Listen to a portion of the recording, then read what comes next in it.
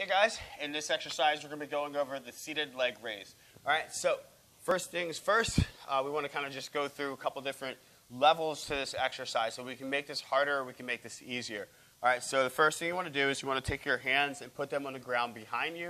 All right, and then what we want to think about is you can keep your legs in a bent position. Now from here, we're just lifting the legs up. Now from a bent position, this is going to be a little easier for someone just getting started off. Now, making this a little bit harder, we take our feet straight out, all right, still with our hands back here, and we bring our feet up like this.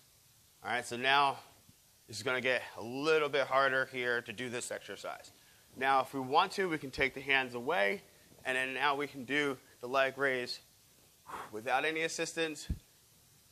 And then the hardest level to this exercise, to take this up to the highest level that you can get it to, is we're going to be leg raise and up and over a barrier. So we like to use maybe a kettlebell here, and we're just kind of coming up. If you're just starting off, you want to work on that, we come here. All right, going to feel this a lot in the core and in the hip flexors. Great exercise. Give it a shot.